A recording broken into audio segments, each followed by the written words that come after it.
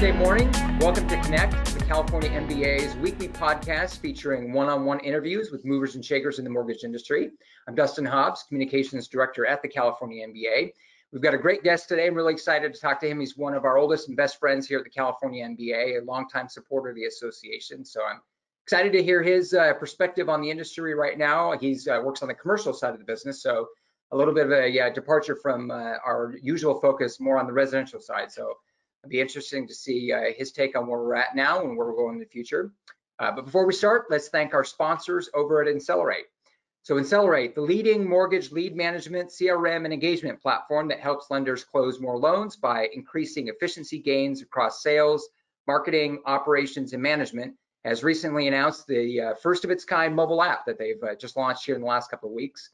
This groundbreaking mobile app features full lead management, lead distribution, click-to-call, inbound call routing, first call automation, and two-way compliant text messaging, and provides access to critical loan information without having to use a laptop or log into their LOS system. It also empowers loan officers by intelligently distributing leads, managing pipelines, prioritizing their day, automating best practices, and personalizing the borrower's journey, all from their mobile app. So for more information or to catch a demo, visit incelerate.com or call the number listed here in the description below.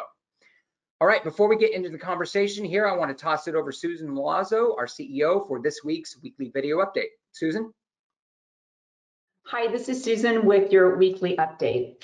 Well, August 31st marked the end of regular legislative session in California, so I wanted to give you a quick update on a couple of measures that were significant pieces of legislation that we worked on in the final weeks of session this year. AB 1436 was amended at the beginning of August to include many of the same problematic provisions that we saw earlier this year in AB 2501. Among those were the automatic 1 year of mortgage forbearance, as well as the loss of the ability to foreclose on a property for any violation and any of the intricate details of the bill. Through weeks of negotiation with legislative leadership in the administration, a new compromise bill was agreed upon, and we passed AB 3088.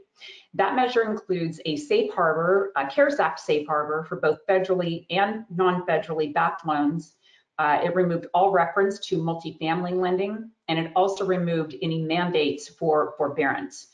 The measure does extend the California Homeowner Bill of Rights protection to rental units. It also takes effect immediately, is passed on an urgency measure, which means that it takes effect immediately to help those who are in need during the COVID crisis. Also, earlier this year, we reported that the Department of Business Oversight was to be reorganized and renamed the Department of Financial Protection and Innovation. This would expand its licensing authority and enforcement capabilities throughout the financial services industry. Through weeks of negotiation, we were able to get an exemption for those entities that are already licensed and regulated through the Department of Business Oversight. So if you are a CFL licensee or a CRMLA licensee, you would be exempt from the new provisions. What the new department is going to do is focus on licensing and regulating those entities that are not currently licensed but are providing financial products to consumers in our state. So we are very pleased with the outcome on both of these measures, and I would like everybody to know that the California MBA relied very heavily on the National MBA for legislative data and resources throughout the entire legislative cycle this year. We're very proud of the outcome of these legislative measures, these victories, and we want to thank the National MBA for being there with us every step of the way. You guys were awesome. Thank you so much. I also want to mention we have one more MQAC webinar for the year. Typically, our MQAC webinars are held on the fourth Thursday of every month. In September, that conflicts with our Western Secondary Market Conference, which is, of course, a virtual event.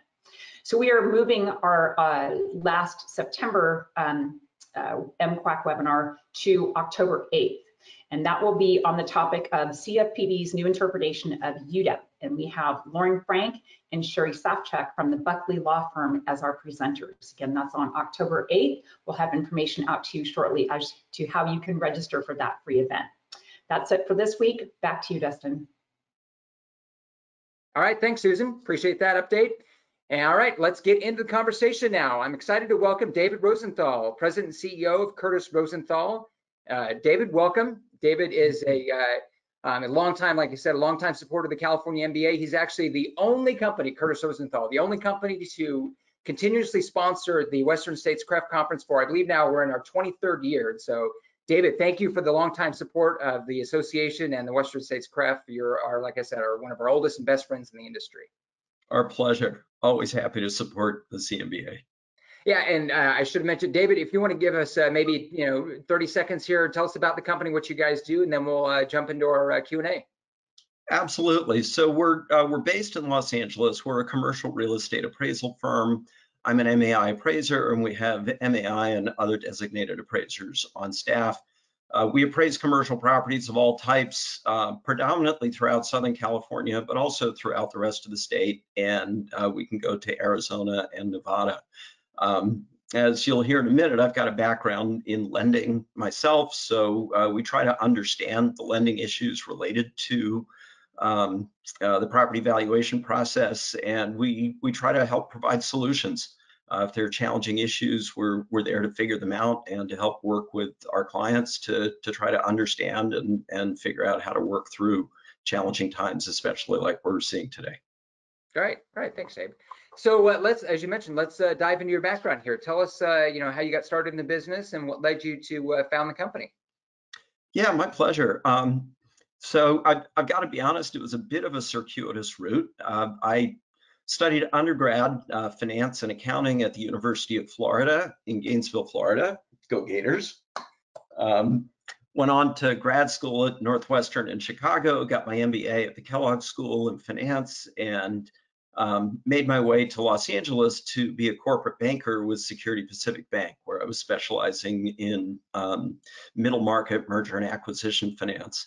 After a few years of doing that, I left with a couple of colleagues to help Jerry Buss, the former owner of the Lakers, and his partner, Frank Mariani, to help them to purchase a savings and loan back in the early 1980s. We negotiated or worked with them and tried to negotiate the purchase of the savings and loan, came in number 2 in the race, ended up not getting that, and during a time of very high interest rates, for those that are newer to the industry, believe it or not, the prime rate at that time was about 17–18%.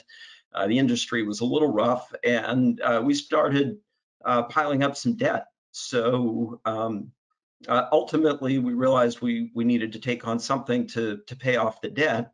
One of my partners, Bill Curtis, with whom I founded Curtis-Rosenthal, had been an appraiser prior to being a lender at the bank. And he suggested, why don't we do this to pay off the debts, and then we'll move forward from there. So in 1983, we started Curtis-Rosenthal as an appraisal company. Interestingly, I found out that my background in corporate valuations was directly applicable to real estate valuations.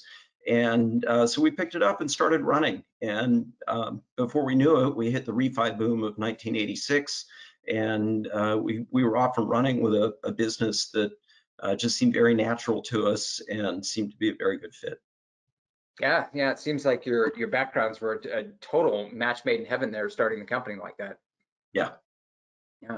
So let's fast forward then to today. What's your take on the industry right now as we sit here on the 4th of September here?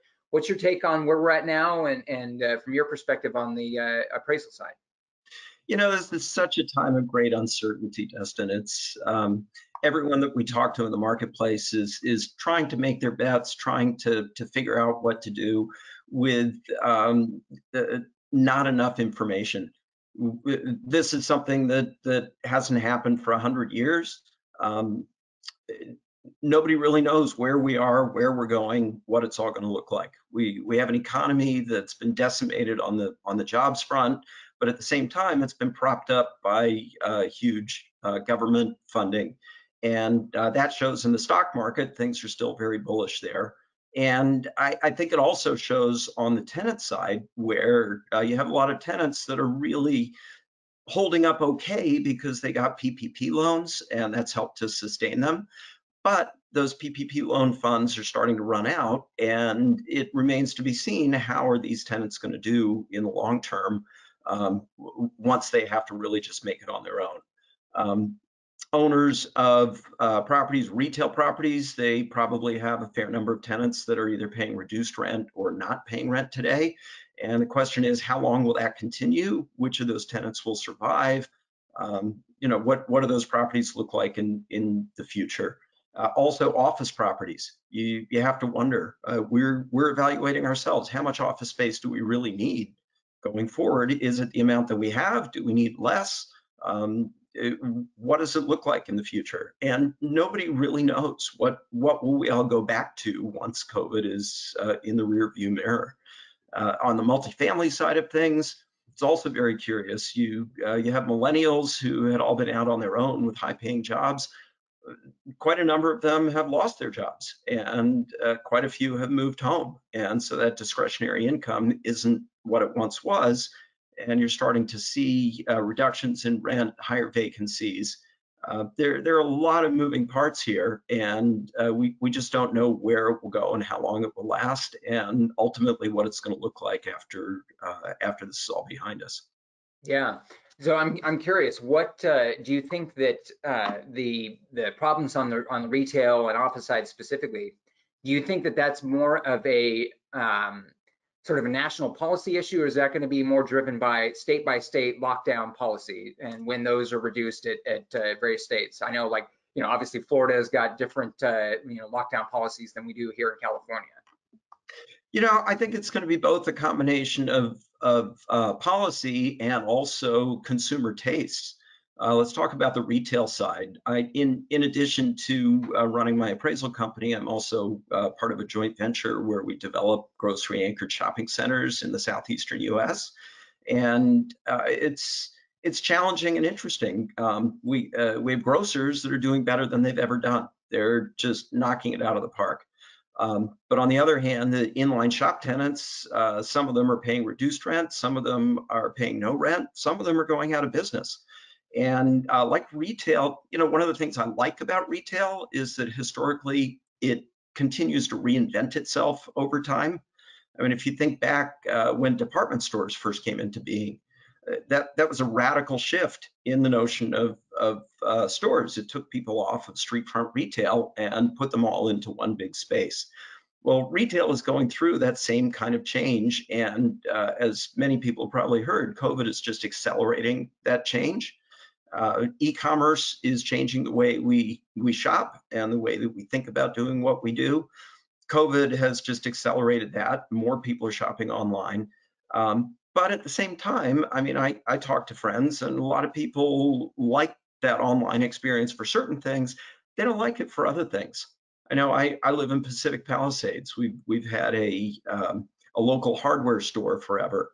The hardware store didn't renew their lease. They were gone for 2 years. So we learned how to buy hardware equipment online.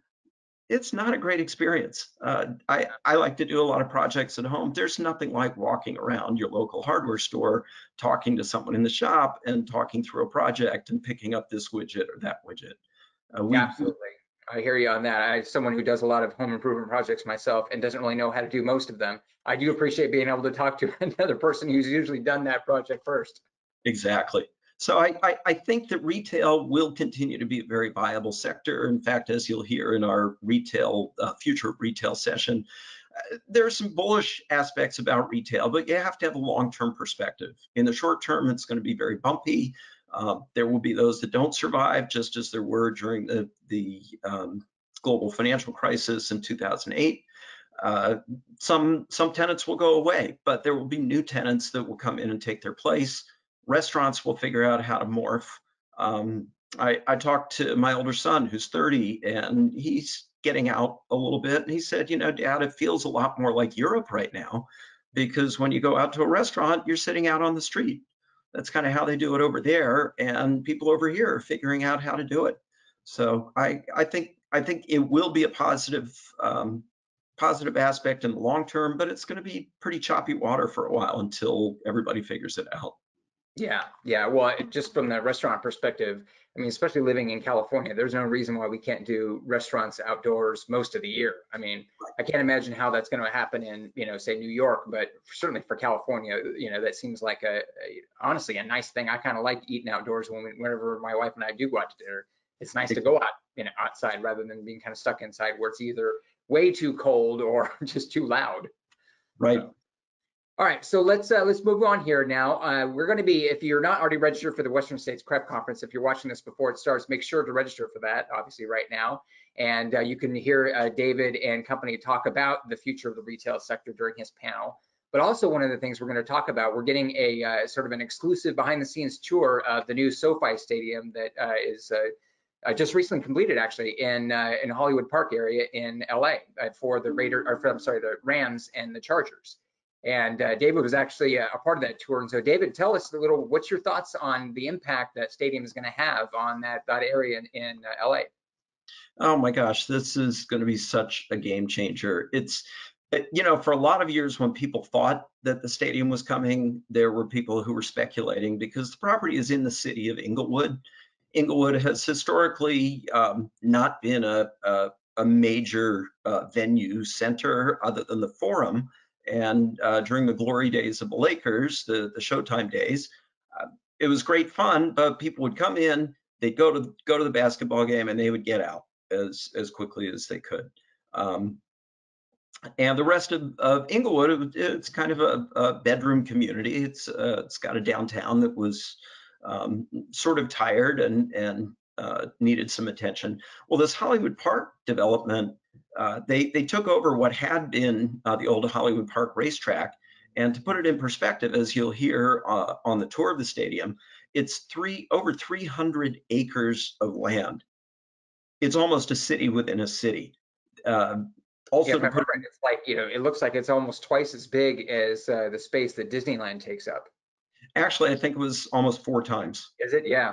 Almost 4 times the size of Disneyland. So if you think, I mean, Disneyland, when they developed it, it was all orange groves. You look at what's happened down there now, and it's the epicenter. And I truly think that the same thing will happen over time in Inglewood. They've created terrific access to and from the stadium, and it's not just a stadium, it's a whole district. Creative office, media, retail. They're going to have a massive retail area that will feel good. Well, you'll hear more about it on the tour, but it's going to be amazing. And then residential, that my guess is it looks a lot like the residential in Playa Vista, which is very upscale, very high end. And when you have that much money coming into one area, it's certainly going to spill over into the surrounding areas. Yeah. Well, and even you could talk about the NFL's commitment to the area. They're moving the NFL Network building and headquarters right there to that same site. And so it is impressive, and definitely it's something to stick around for. That'll be the reception on the first night of the CREP conference on September 9th. So make sure you stick around for that after the final session that day. Yeah. All right, let's. Go ahead. I'm sorry. I was just saying it's a terrific tour and really worth the time. Yeah, absolutely. So let's switch gears here a little bit. I'm curious, how has the company and sort of the commercial valuations industry overall, how have you guys all adapted to the new sort of COVID-19 reality? It's been a real challenge, but I've got to say I am so pleased at how quickly we've been able to morph into this new reality. The first question was, how do we operate without an office? And we figured that out pretty quickly, just like so many people have. Everybody's working from home. We connect with each other in our office. We're plugged in through Microsoft Teams, so we can connect, video chat, share documents. That all works seamlessly. We've got our phone system going through there as well. So we got all the technological pieces worked out pretty quickly. Then the next question was, how do we inspect properties?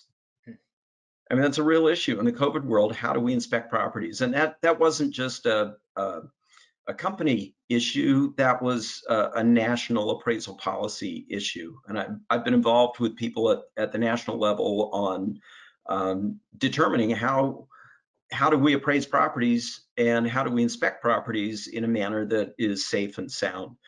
So initially, we, like a number of other firms, put down the mandate that nobody goes out to the properties. Everybody stays home. We've got to stay safe. That lasted a few weeks. And I've got to say, according to USPAP standards, the national appraisal standards, that's okay, as long as you disclose what you did and how you learned about the property. And people have gotten creative. They're in some cases where it just doesn't make sense to go out to take a look at the property in person. We've had clients take a cell phone and do a video chat where they take us on a video tour, and we record it, and they walk us around, and we tell them, look to the left, look to the right, what do you see? Help me figure this out. We can also rely on older appraisals, older inspection reports, published information that CoStar might have or LoopNet might have. So that's one way to do it. But candidly, the feedback that I got from the majority of my professional staff was they really want to go out and kick the tires, and you've got to respect that. So we're for the most part going out to take a look at properties. If it's a commercial property, of course, we wear the face mask, we use the hand sanitizer, we socially distance. We try to look at vacant parts of buildings. If they have people in there, of course, we stay away from them. In apartments, that we certainly don't want to go intruding on people that are living in an apartment. So we'll look at vacant units and just try to get a representative sampling of the unit types based on the vacant units. Or if we're looking at an occupied unit, we make sure we take a look at it when the tenants aren't there, and the property manager will walk us through. So surprisingly, that part has all worked itself out.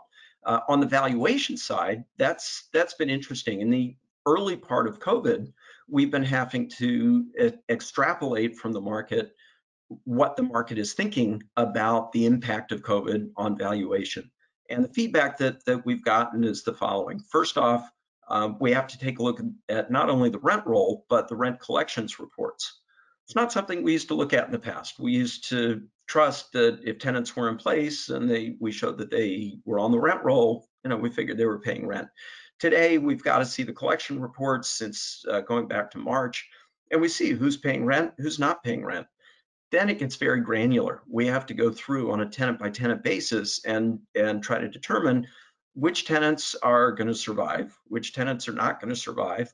What does that do to cash flow of the property? What does the reabsorption of those spaces look like? When do we anticipate that these tenants, the tenants that are paying either some rent or full rent, when do we think that they'll really be able to get back to full business again? So it's become much more granular on figuring out the cash flow, the collectability of income, getting to a stabilized income, and of course we have to make projections of when do we think things will get back to a stabilized normal. And then figuring out vacancy issues, and finally tweaking cap rates.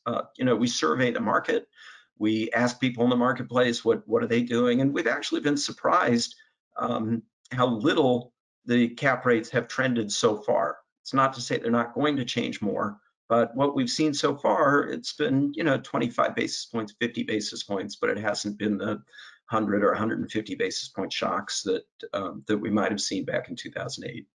Yeah. So I'm curious. I have to imagine your background in company valuations. That seems like that certainly has come into play now. Do you think that with the going through the collections reports and not necessarily just the looking at vacancies and all that, is that do you think that's something that's a permanent change in the valuation side on the commercial industry, or is that just sort of until we get through COVID? Well, it's certainly until we get through COVID, and beyond that, it remains to be seen. We don't know what the new normal or the next normal is going to look like. If we get to a next normal where tenants are in place and paying rent and honoring their leases throughout the remainder of their term, then we can probably drop back on some of that granular tenant analysis. And again, we've been through this 12 years ago. With the global financial crisis, we kind of had to do the same thing back then. There were different reasons for what was going on. It was more of a capital markets issue and not so much a global, overall global health issue and all of that, and policy issue. But we still had to, at that time, take a look at the viability of tenants. How long would they be able to sustain themselves? What would they look like in the long term? And that stayed on for a few years, I don't know, 2, 3, 4 years. But then eventually, once things kind of settled down and the market started back on an uptick again, we didn't have to get as granular anymore because everything was go, very bullish. And once you signed a tenant, you felt comfortable that they were there and they were going to pay the rent. Sure. So more of just a temporary mode that you pivot to during times of crisis, and then once things settle down, you can pivot back. That makes sense. Right. So let's pivot and on a topic again here. I'm curious to know your thoughts on this. So we've got a couple on the commercial side, a couple of big ballot measures coming out this year in November that are going to be on the California ballot. And if you're not in California or not in the know on this, in short, there's one that is going to focus on rent control and one that's going to focus on what's called split roll colloquially here in California. Essentially, Prop 13, it would essentially divide Prop 13's protections on the residential and the commercial side. And while keeping most of the protections on the residential side, it would certainly gut those Prop 13 protections on the commercial side. So I'm curious from your thought, let's say both of them or one of them pass in November. What impact is that going to have, you think, on the commercial market and also just the overall economy in California? So we'll speak to the rent control for a minute first. That one doesn't concern me as much because we have so many cities that already have rent control, and we know how they operate. We have fairly good background. We have statewide rent control right now, and people have figured out how to manage with that. I don't see that. I mean, certainly there are operating issues related to it, but I don't see it as being a huge valuation issue or what have you. I think people will adapt pretty quickly. The other one, though, the split tax roll, I've got to be honest, I think it's a disaster in the making. The intention, as I understand it, is, hey, let's grab some funding from the wealthy property owners because, boy, they've all got to be rich. Well, guess what? They're not all rich. And right now they're hurting. Those property owners are hurting. And a side unintended consequence that comes from this is that not all commercial properties have the property owner paying the property taxes. On triple net leases, those expenses are all passed through to the tenant. So who does this end up hurting? It ends up hurting the small business owner. The nail salon, the hair salon, the gym, all these entrepreneurial businesses that are the lifeblood of California. All of a sudden, they're going to be taxed with a much heavier burden. Their expenses go up, and that's at a time when they're struggling to get income in the door. You can't get blood from a stone, and ultimately, I think it hurts the tenants. And then it will hurt the landlords because the effective occupancy cost goes up for the tenants. That will have to squeeze itself out by effective rents dropping over time. So watch that ripple through the system as well. You've hurt the tenants first, then you've hurt the landlords, and ultimately who gets up holding the bag? It's the lenders. You have lenders, the owners still have to make their debt service, but they have to make their debt service with reduced rents because effective rents have dropped. I just think it's an absolute disaster in the making. I think it'll be awful for the economy. And frankly, I think it could cause businesses and property owners to leave California and to go to other states to try to avoid the kind of problem that they have. I think it's a nightmare, and I hope it's not passed. Yeah, no, I completely agree. And I think that, unfortunately, I think that the proponents of the ballot measure underestimate, that one of the reasons why so many businesses do business in California is because of the current tax structure. And if they lose that protection, to your point, I think that, a lot of them, especially nowadays when, every business can be so much more mobile and remote than in the past, maybe they realize they don't need a brick and mortar in California, or maybe they realize they just need fewer, a smaller footprint in California. And, then to your point, that ripples down to the landlords and the property owners and the lenders. So right. Definitely. So we'll put information in if you're interested in getting involved or donating to the no cause for the prop. You could find information in the description below here on our YouTube channel.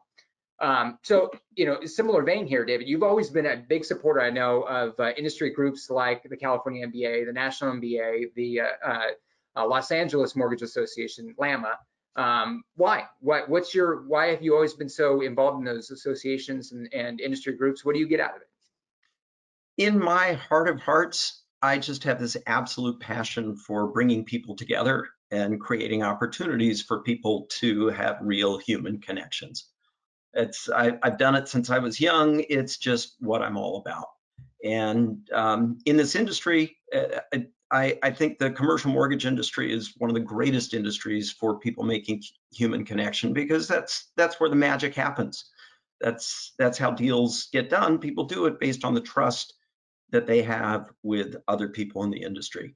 So anything that I can do to try to bring people together, to get them to open up, to get them to connect with one another, I'm all about it.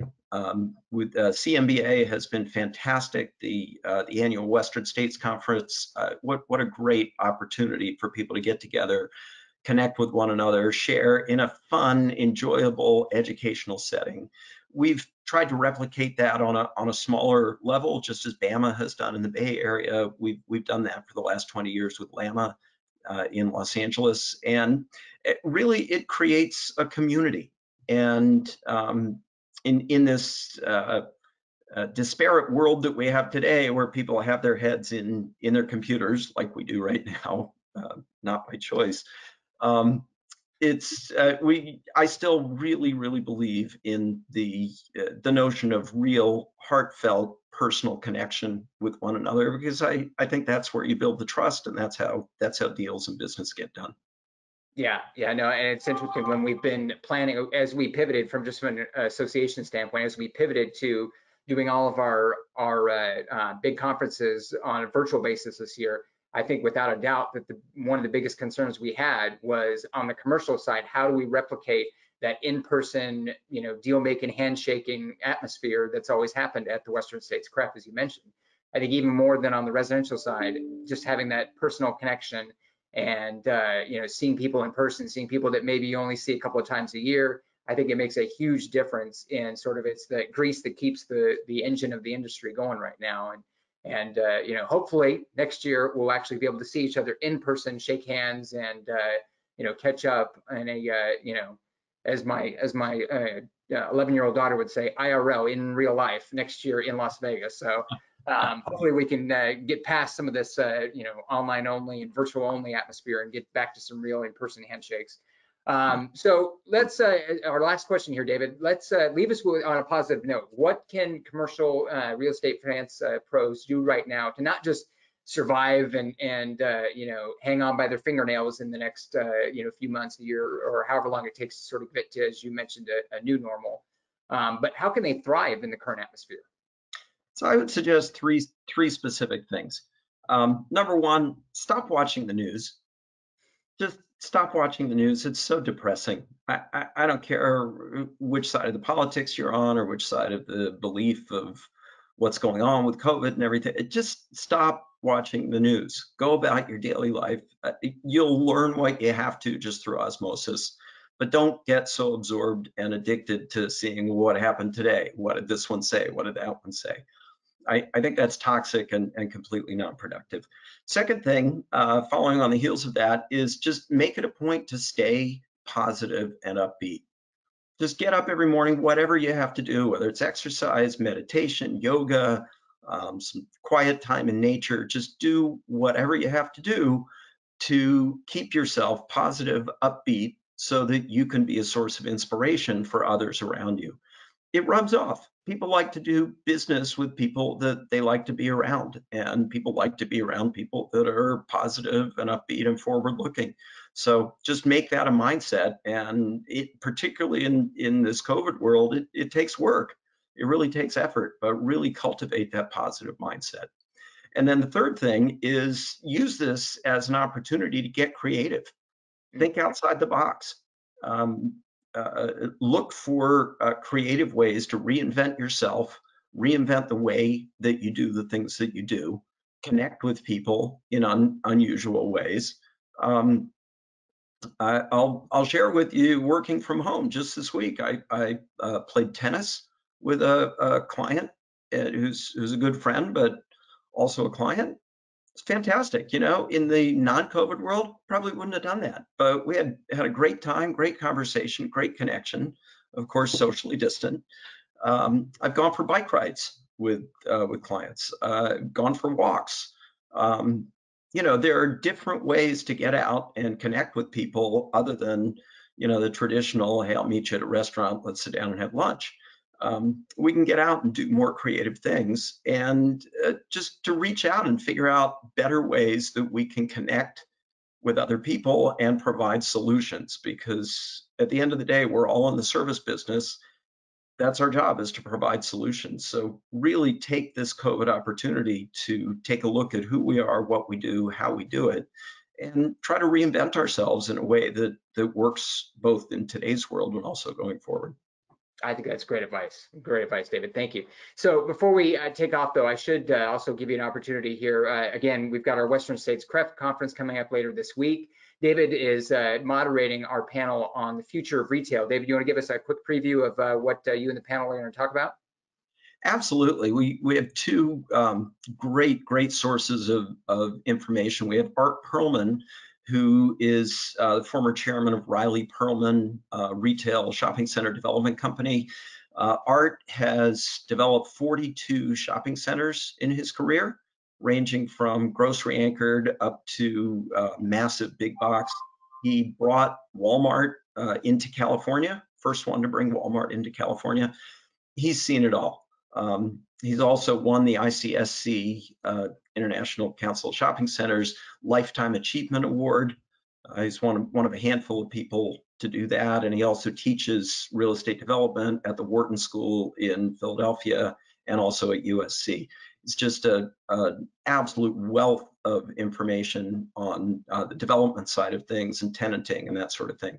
We also have Matthew May, who is a retail broker.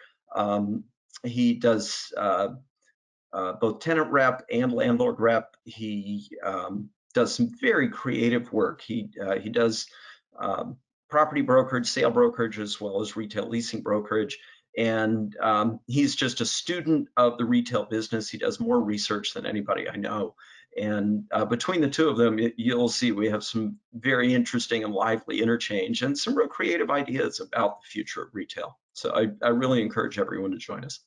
Right on. I totally agree. So yeah, if you haven't registered yet for the conference, wscref.com to register for this year's Western States CREF conference, and hopefully we'll see you there virtually later this week. And that does it for this episode of Connect. Thanks again, David, for joining us. I think it was a great conversation, and whether you're on the commercial or the residential side of the industry, I think there's a lot of nuggets in there to take away. And if you enjoyed this conversation, make sure and subscribe to us here on our YouTube channel. You can also listen to the podcast on Apple Podcasts, Spotify, and you can find us there as well. And then also make sure and check out the description below for the links and the number for Accelerate, and find out more about this podcast and those coming up soon. And with that, we'll leave you, and we'll see you again next Monday on Connect.